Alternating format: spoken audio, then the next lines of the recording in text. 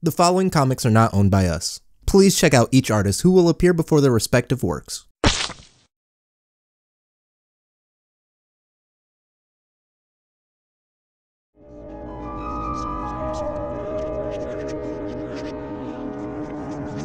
Dear Ball,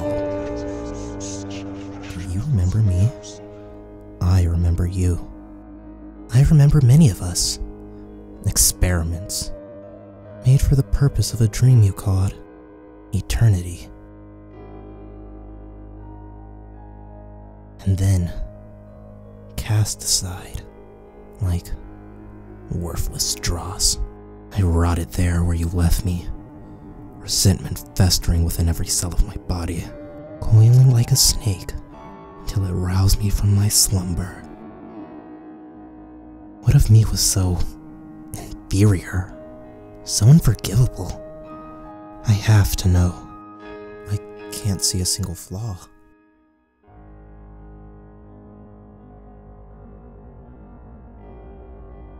These humans you rule over, I really will never understand why you wish to bind yourself to them forever. They couldn't compare to me at all.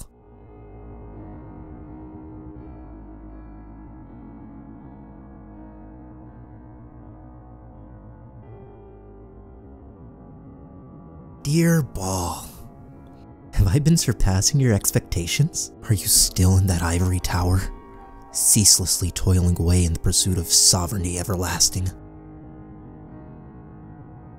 Sounds rather dull to me. I think I'll spend my time having as much fun as I want, as freely as I want. But when one day I return, would you do this lowly creation the honor of granting one request? Let this worthless trash show you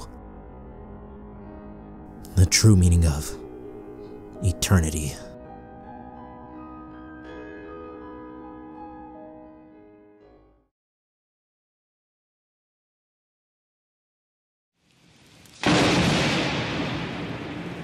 Took you long enough. Taken the scenic route, have we? And no backup either? The Tsaritsa thought just one of her lapdogs would be enough to stop me? I'm insulted. Oh? I insisted. I've been waiting for a shot at you for so long. I couldn't bear the share. I hope you won't disappoint. You could hardly lay a finger on me before. So what makes you think you could possibly have any chance now that I have this? That's a nice expression. Maybe if you were more like this before, we would have gotten along better. We could get along really well if you gave up the Gnosis. Nice and easy. You act as if I stolen the thing. But what gives the Tsaritsa more right to it? It was meant for me to begin with. See? It even matches my eyes. All this fuss just to spruce up your look? How about I get you a nice purple purse, and you leave the Gnosis to the real gods? You know, I've also been waiting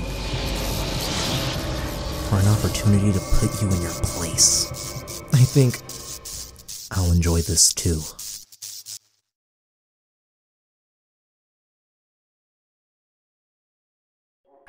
I am evil! No, I don't want to join your found family. Please go away. I'm literally pointing a deaf robot at you.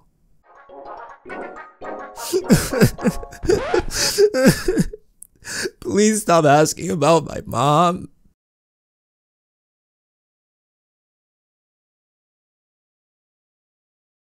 As an existence close into a god, feeble sentiment is beneath me.